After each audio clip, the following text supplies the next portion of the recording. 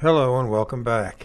In my first video on the early Christian ecclesia or congregation, I discussed how Christians were sent to preach only to the Jews and how they faced persecution from the religious Jews of their day, mainly the Sadducees and the Pharisees. In this video, part 2, I will talk about how Christianity spread to the Gentiles. In part 1, I mentioned how Stephen was the first martyr after Jesus to be killed by the Jews.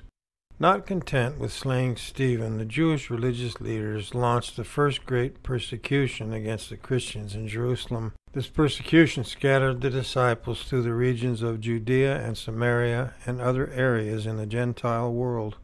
So this religious persecution by the religious Jews drove the Christians to these cities far beyond Jerusalem. This is because God wanted to spread the good news of the kingdom to the Gentile nations. And so this brings us to the account of the Apostle Paul's conversion. This account is mentioned in Acts chapter 9, and it takes place shortly after Paul witnessed the stoning of Stephen. We'll read this directly from the Bible in chapter 9 of Acts, verse 1. It says, "Now Saul, still breathing out threats and murder against the disciples of the Lord, went to the high priest and asked him for letters to the synagogues of Damascus, that if he found anyone belonging to the way, whether men or women, he could bring them bound to Jerusalem." Christians weren't first known as Christians until the congregation in Antioch was formed by Paul and Barnabas. The general names by which the early Christians called themselves were brothers, disciples, believers, or saints. The first recorded use of the term Christian is found in the New Testament in Acts chapter 11, verse 26.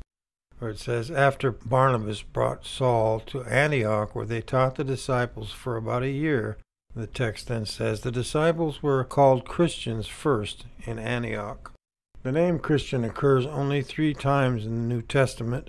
This name was not given by Christians nor by Jews to identify themselves, but rather by the heathens of that time period. When the new Gentile converts joined the congregations at Antioch, they were no longer all Nazarenes or Galileans or Greek Jews, and to the people in Antioch they seemed to be a new sect who didn't acknowledge the emperors of Rome. Though this name was first given in ridicule, it became a symbol of honor and a term proudly borne by the early Christians starting in the Antioch congregation. And we'll continue on with the story of Paul in verse 3. "Now while he was going along, it came to pass that when he drew near to Damascus, suddenly a light from heaven shined around him, and he fell to the ground and heard a voice saying to him, 'Saul, Saul, why are you persecuting me?' And he said, 'Who are you, Lord?' And he said, 'I am Jesus, whom you are persecuting. But get up and enter into the city, and you will be told what you must do.' And the men who were traveling with him stood speechless, hearing the sound of the voice, but seeing no one. And Saul got up from the ground, but when his eyes were open, he saw nothing. So they led him by the hand and brought him into Damascus. And for 3 days he was without sight and did not eat or drink. Now there was a certain disciple at Damascus named Ananias. And in a vision the Lord said to him, 'Ananias,' and he said, 'See, I am here, Lord.' And the Lord said to him, 'Get up and go to the street that is called Straight, and inquire in the house of Judas for one named Saul, a man of Tarsus, for look, he is praying, and he has seen a man named Ananias coming in and laying his hands on him, so that he would receive his sight.' But Ananias answered, 'Lord, I have heard from many about this man, how much evil he has done to your holy ones at Jerusalem, and he has authority from the chief priests to bind all who call on your name here.' But the Lord said to him, 'Go, for this man is a chosen vessel to me, to carry my name before the Gentiles and kings and the sons of Israel. For I will show him how many things he must suffer for my name's sake.' And Ananias departed and went into the house, and laying his hands on him said, 'Brother Saul, the Lord has sent me, Jesus, who appeared to you on the road by which you came, so that you can receive your sight and be filled with the Holy Spirit.' And immediately something like scales fell from his eyes, and he received his sight, and he got up and was baptized, and he took food and was strengthened." The conversion of Paul the Apostle on the road to Damascus was an event in the life of Paul that led him to cease persecuting early Christians and to become a follower of Jesus. It is normally dated to around 36 AD. Paul would have been somewhere between 28 to 31 years of age at his conversion. Though the new covenant was put in force at Christ's death on the cross and the old law covenant was put aside, it took a few years after this until the Gentiles were fully welcomed into the Ecclesia of Jesus. Jesus sent the Apostle Paul to preach to the Gentiles, and he was a powerful force in spreading the good news of the kingdom to the nations. Paul was born in Tarsus in Cilicia around 1 or 5 A.D. in the province in the southeastern corner of modern-day Turkey. He was of Benjamite lineage and Hebrew ancestry. His parents were Pharisees, fervent Jewish nationalists who adhered strictly to the law of Moses, who sought to protect their children from contamination from the Gentiles. Anything Greek would have been despised in Saul's household. Yet he could speak Greek and passable Latin. His household would have spoken Aramaic, a derivative of Hebrew, which was the official language of Judea. Saul's family were Roman citizens, but viewed Jerusalem as a truly sacred and holy city. At age 13, Saul was sent to Palestine to learn from a rabbi named Gamaliel, under whom Saul mastered Jewish history and the works of the prophets. His education would continue for 5 or 6 years as Saul learned such things as dissecting Scripture. It was during this time that he developed a question-and-answer style of teaching known in ancient times as diatribe. This method of articulation helped rabbis debate the finer points of the Jewish law to either defend or prosecute those who broke the law. All signs pointed to his becoming a member of the Sanhedrin, the Jewish Supreme Court of 71 men who ruled over Jewish life and religion. Saul was zealous for his faith, and this faith did not allow for any compromise. It is this zeal that led Saul down the path to religious extremism. In Acts chapter 5, verses 27 through 42, Peter delivered his defense of the gospel and of Jesus in front of the Sanhedrin, which Saul would have heard. Gamaliel was also present and delivered a message to calm the council and prevent them from stoning Peter. Saul might have also been present at the trial of Stephen. Paul spent time in Arabia, Damascus, Jerusalem, Syria, and his native Cilicia, and Barnabas enlisted his help to teach those in the congregation in Antioch. Interestingly, the Christians driven out of Judea by persecution that arose after Stephen's death founded this multiracial congregation in Antioch. Paul took his first of 3 missionary journeys in the late 40s A.D. As he spent more time in Gentile areas, Saul began to go by his Roman name, Paul. It's mentioned in Acts 13, verse 9. The Apostle Paul spent his life proclaiming the risen Christ Jesus and the kingdom of God throughout the Roman world, often at great peril to himself. On 3 separate missionary journeys, each several years in length, Paul preached the news of Jesus in many coastal cities and trade route towns. The following is a brief summary of these missionary tours. Here's a map of his first missionary journey that he took. Answering God's call to proclaim Jesus, Paul and Barnabas left the congregation at Antioch in Syria. At first, their method of evangelism was to preach in the town synagogues, but when many of the Jews rejected Christ, the missionaries recognized God's call of witnessing to the Gentiles. In the first missionary journey, Paul and Barnabas first sailed to the island of Cyprus, which was Barnabas's home territory. They arrived at Salamis and taught in the synagogues along with John Mark, Barnabas's cousin. The 3 continued preaching across the whole island and finally arrived at Paphos on the opposite side. In Paphos, the proconsul Sergius Paulus summoned Paul and Barnabas because he sought to hear the word of God. However, a Jewish false prophet and magician named Elymas tried to prevent the proconsul from coming to faith. Paul, filled with the Holy Spirit, struck Elymas blind, thus performing his first miracle. This is mentioned in Acts chapter 13, verse 9. Upon witnessing the miracle, the proconsul believed. Paul and Barnabas then set sail from Paphos to go into modern-day Turkey, while John Mark set sail to return to Jerusalem. In Turkey, Paul and Barnabas made their way to Antioch. There were 2 Antiochs, one in Turkey and also the Antioch in Syria from where they came. They taught in the synagogue and many believed. However, the following week, when nearly the entire city gathered to hear their preaching, some Jews began contradicting them and stirred up persecution against Paul and Barnabas. This story you can find in Acts, the 13th chapter. Starting in verse 44, it says, "And the next Sabbath almost the whole city was gathered together to hear the word of the Lord. But when the Jews saw the multitudes, they were filled with jealousy and contradicted the things that were spoken by Paul, speaking defaming words. And Paul and Barnabas spoke out boldly and said, 'It was necessary that the word of God should be spoken to you first. But since you thrust it away from you and judge yourselves unworthy of life in the age to come, look, we are turning to the Gentiles. For this is what the Lord has commanded us. I have placed you as a light for the Gentiles, so that you bring salvation to the ends of the earth.' Now when the Gentiles heard this, they began rejoicing and glorified the word of God. And as many as appointed themselves to life in the age to come believed." Now Paul kept running into these religious Jews, and they were so stubbornly against the message of the gospel. This happened time and time again, as you'll notice when we cover his 3 missionary tours.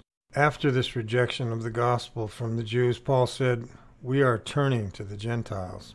Eventually, being driven out of Antioch by the Jews, Paul and Barnabas went to Iconium and taught in the synagogues there, and many believed. And Paul and Barnabas performed signs and wonders during their stay in Iconium.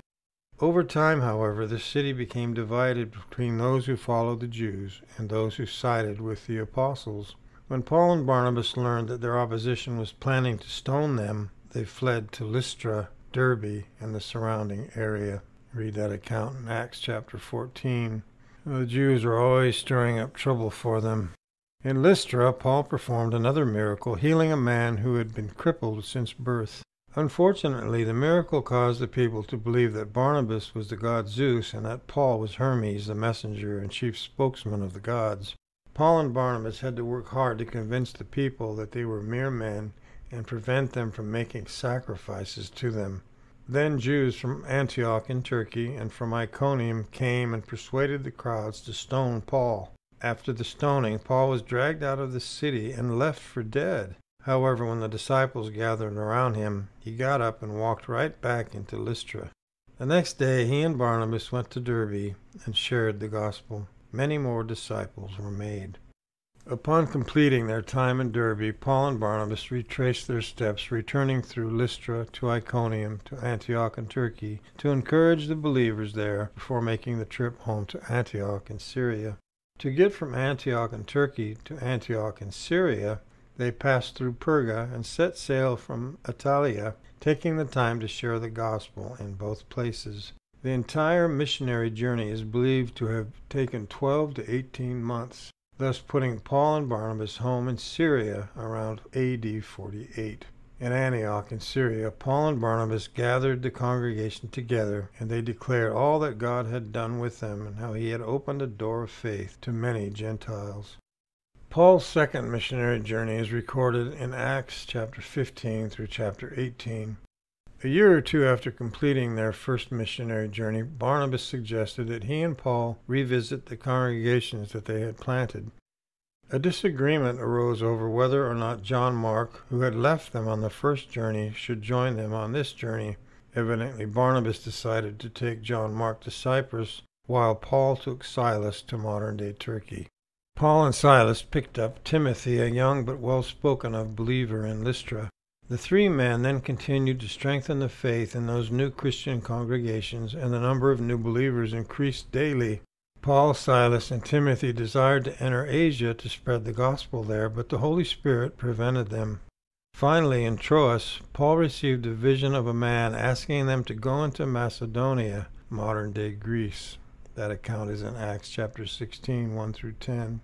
Paul, Silas, and Timothy, now joined by Luke, sailed from Troas to Greece and made their way to Philippi. Lydia, a wealthy merchant, opened her heart to the gospel and her home to become the meeting place for the congregation in Philippi. This is just one example of how early Christians met, oftentimes in just homes. Not some fancy gaudy building wasn't necessary. They pretty much just met wherever they could. Later, Paul cast demons out of a slave girl whose owner then brought Paul and Silas before the city magistrates for what they had done. Paul and Silas were beaten and thrown in prison, but they continued to praise God from their jail cell. That night, God caused an earthquake to release all the prisoners, but none fled the jail. Because the prisoners stayed, Paul was able to share the gospel with the jailer, who believed and was baptized. In the morning, the magistrates freed Paul and Silas, but Paul refused to leave without a public apology for the way they had violated his rights as a Roman citizen. After this incident, Paul, Silas, and Timothy traveled to Thessalonica with monetary support from the new congregation in Philippi. That account is in Acts chapter 16, 11 through 40. Paul preached in the synagogue in Thessalonica, and some Jews believed, as well as many Greeks, including some of the leading women. Unfortunately, the non-believing Jews formed a violent mob, so Paul and Silas had to escape at night to Berea. At 1 Thessalonians chapter 3, verses 2 through 6, tells how Timothy spent time in Thessalonica to establish and exhort the new believers in their faith, and how he later came to Paul with an encouraging report on the status of their walk with God. In Berea, Paul again shared the gospel in the synagogue. That was his pattern. Paul liked to go to the Jewish synagogues first. The Bereans listened to Paul's teaching and carefully examined Scripture to determine if his teaching was true. So many in Berea believed the gospel message. Unfortunately, the non-believing Jews from Thessalonica arrived in Berea to stir up trouble again. So Paul was sent off to sail to Athens by himself, while Timothy and Silas stayed behind. When Paul reached Athens, he preached both in the synagogue and in the marketplace. He used references to their own unknown God and quoted the Greek poet Aratus, who wrote the Phenomena, in order to appeal to the Athenians. Aratus was a Greek poet of Soli in Cilicia, Paul's hometown, who lived from the year 315 to 245 BCE. He was best remembered for his poem on astronomy. His book was called The Phenomena. After the Iliad and the Odyssey, the Phenomena was the most widely read poem in the ancient world. Its fame was immediate. It was also translated into Latin. It was a manual in verse that teaches the reader to identify constellations and predict weather. The poem also explains the relationship between celestial phenomena and such human affairs as agriculture and navigation. Anyway, it was a very popular book in its day. Paul always spoke to the crowd, so he referred to that book there in that case. Back to the Athenians. Some Athenians believed what Paul said, and while others mocked, and others seemed interested only in intellectual stimulation. So Paul continued on to Corinth. 1 Corinthians 2 verse 3 reveals that Paul arrived in Corinth in weakness and in fear and much trembling after the repeated persecution he had suffered in the previous cities. In Corinth, Paul met fellow Jews and tent makers Aquila and Priscilla and decided to stay and work with them. Paul began his year-and-a-half ministry in Corinth by teaching in the synagogue and was soon joined by Silas and Timothy. Unfortunately, the Corinthian Jews opposed and reviled Paul, so he turned his attention again to the Gentiles. See, God kept reaching out to the Jews, but they kept fighting and resisting stubbornly. Many Corinthian Gentiles believed and were baptized. During his time in Corinth, Paul also wrote 1st and 2nd Thessalonians to encourage the Thessalonian believers in the persecution they suffered and to teach them right living. Paul also received another vision from God, encouraging him to continue preaching the gospel despite upcoming hardship. After this vision, the Jews brought Paul before Gallio, the proconsul, arguing that he was teaching worship contrary to the law. Gallio refused to hear the case without Paul even having to speak a word in his own defense. So Paul continued in Corinth many days longer. When it was time to return to Antioch in Syria, Priscilla and Aquila accompanied Paul as he sailed to Ephesus and shared the gospel there. The Ephesians were eager to have Paul stay, but he declined, hoping to return at a later time. Priscilla and Aquila settled in Ephesus while Paul sailed on to Caesarea. He then made his way to his home congregation in Antioch in Syria and shared the work that God had done over the previous 2 or 3 years he had been gone.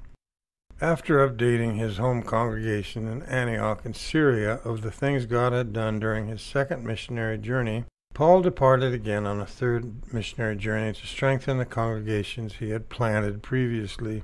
This journey is recorded in Acts chapter 18 through chapters 21. In approximately 52 A.D., Paul went through Galatia, visiting the churches in Derbe, Lystra, Iconium, and Antioch in Turkey, which he had planted during his first missionary journey 5 years previously. He went to Ephesus, where he had spent a significant amount of time during his second missionary journey. There he met 12 men who had been instructed by another Jewish believer, Apollos. Unfortunately, at the time, Apollos only knew Jesus' story up to John's baptism, so he had only taught the 12 men about the baptism of repentance. The 12 men had not been born again by faith in Christ's sacrifice on the cross, nor had they received the Holy Spirit. Paul explained to them the complete gospel message. The men were baptized in the name of the Lord Jesus. Paul then laid his hands on them, and they received the Holy Spirit as a sign of their new life in Christ. Paul spent 3 months preaching in the synagogue in Ephesus, but when the people became stubborn and continued in unbelief, Paul withdrew with the disciples and began reasoning daily in the hall of Tyrannus. He continued teaching and doing extraordinary miracles there for 2 years until all the people in the area had heard the word of the Lord. During this time, 7 sons of the Jewish high priest Sceva tried to capitalize on Paul's fame by using Jesus and Paul's names to perform an exorcism. The evil spirit acknowledged the authority of Jesus and knew Paul, but it did not know or submit to the sons of Sceva. Instead, it attacked the 7 men who eventually fled the house naked and wounded. When the Ephesians learned of the incident, Jesus' name was revered all the more, and many who practiced magic arts repented of all their ways and even burned their books. It is also during this time in Ephesus that Paul wrote the letter that is 1 Corinthians. After these events in Ephesus, Paul felt led by the Holy Spirit to continue his missionary journey, then return to Jerusalem, and eventually make his way to Rome. In preparation, he sent Timothy and Erastus ahead to Macedonia. While Paul stayed behind in Ephesus, a silversmith, Demetrius, who made his living fashioning idols to the goddess Artemis, incited a riot against Paul because Paul's preaching threatened his way of life. After several hours of rioting, the town clerk was able to calm the crowd down and send everyone home, instructing them to bring their grievances against Paul to court for a proper hearing. Paul then quietly bid farewell to the disciples in Ephesus and sailed to Macedonia, where he wrote his letter that is 2 Corinthians, while visiting them in Philippi, Thessalonica, and Berea, before finally making his way to Corinth. After 3 months in Corinth, where Paul wrote the letter that is Romans, he planned to sail to Syria. However, he discovered a plot by the non-believing Jews to waylay him on the voyage, so he decided instead to return through Macedonia, retracing his steps through Berea, Thessalonica, and Philippi. In Philippi, he met up with Luke. The 2 men then sailed to Troas, where they met up with traveling companions on their way to Jerusalem from various congregations. These representatives were probably bringing monetary gifts to the persecuted disciples in Jerusalem. They spent 1 week in Troas, and on the final day Paul preached late into the night. A young man, Eutychus, who had been listening from a 3rd-story window, fell asleep and plummeted to the ground below to his death. Paul, however, raised him from the dead and continued preaching until daybreak. You can imagine how that miracle affected the crowd, and then many in Troas there became believers. That account is in Acts 20, verses 3 through 12.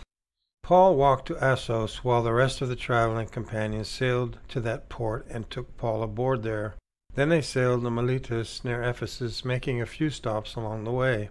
Paul was in a rush to arrive in Jerusalem, so rather than visiting Ephesus, where he would feel compelled to stay longer than he wished, he chose to have some of the brothers from Ephesus to meet him in Miletus for a final word of encouragement and farewell. Paul, Luke, and their companions then continued to sail to Tyre in Syria, making short stops in Kos, Rhodes, and Patara along the way. They stayed in Tyre 7 days. Many disciples there urged Paul not to go into Jerusalem, where he was sure to face persecution. Paul, however, continued on his journey, sailing to Ptolemais and then to Caesarea. During his stay in Caesarea, a Jewish prophet named Agabus prophesied that Paul would be bound and delivered into the hands of the Gentiles when he went to Jerusalem. The disciples continued to try to dissuade Paul from entering Jerusalem, but Paul declared, "I am ready not only to be imprisoned, but even to die in Jerusalem for the name of the Lord Jesus."